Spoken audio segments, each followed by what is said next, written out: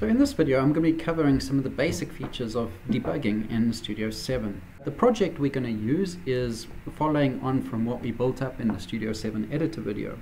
So we're going to cover basic breakpoints, code stepping such as stepping into, over, out of functions, the functionality available to us in the breakpoints window in terms of managing breakpoints. We'll have a look at the call stack and see where functions are being called from and seeing if this call stack is as expected. Then in order to get the output that we expect, we're going to look at the compiler optimization in order to set it to a lower level. And finally, we're going to be covering a truly great Studio feature, being able to attach to target.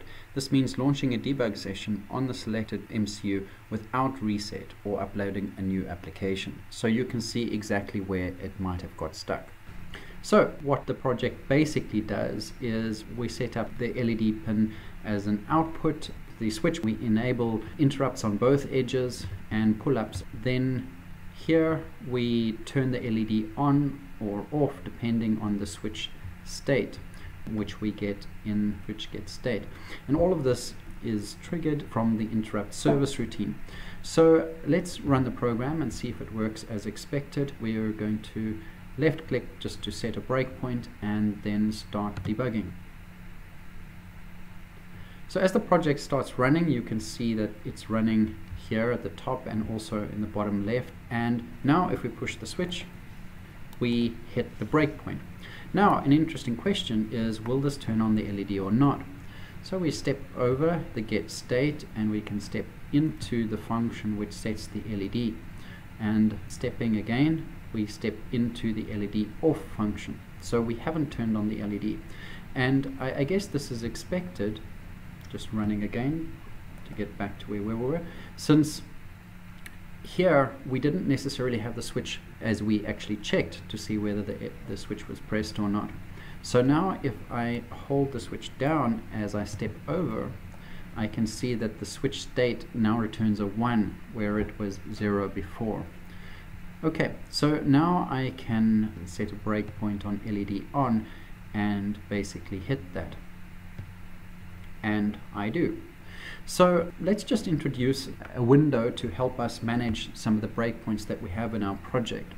So I'm going to search for break, and I can see debug windows breakpoints. So there's a breakpoints window, there's a data breakpoints, toggle, new breakpoint, new function breakpoint. So where is all of these coming from, these options in the quick launch view? You can see that under debug windows, breakpoints and data breakpoints, toggle breakpoints, new breakpoints, function breakpoints. So basically the whole UI of Studio is searched, which I use all the time, this quick launch bar. So let's open the breakpoints window. What I'm going to show you here is you can enable or disable breakpoints. For instance, I've disabled this breakpoint now. I won't hit it. I'm just holding down the switch, stepping over, so you can see my state is 1 and I don't hit the LED on breakpoint. Other thing I can do is go to disassembly, and here you can see it very neatly opens the disassembly next to the lines of code that we're working on. Okay, call stack. And this is actually only available when debugging. If for instance I stop debugging and try and look for call stack, it doesn't come up, and it was under debug windows and it's not there at all.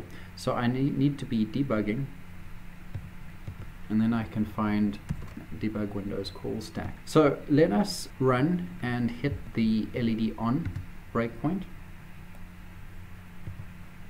and here we can check the call stack and see that we are coming directly from vector 4. What is vector 4? Well, we should be coming from our ISR, right? So if we click here on the ISR, the definition, we can see that that is vector 4. And we can Alt-G and see that yes, port B interrupt is defined as vector 4. So our call stack is saying that we are coming into the LED on function directly from vector 4. And that is a little strange because we are actually coming from this LED set state function. In order to see the full path of how we get there. Let's go to project properties, and we have to stop debugging and then go to optimization, and let's try again.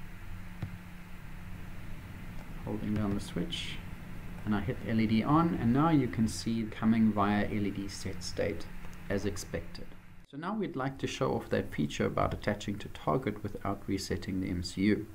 So what we need is some kind of function which will only get called in certain circumstances. So I'm going to create a function, my mistake, and I'm simply going to call a while1 here, and what I'm going to do is just in this while1 call an ASM NOP instruction, because this can't be compiled out by the compiler. So now I'm going to just call this function. We should only end up here if we've triggered an ISR. I'm just going to program the part now, and now attach to target.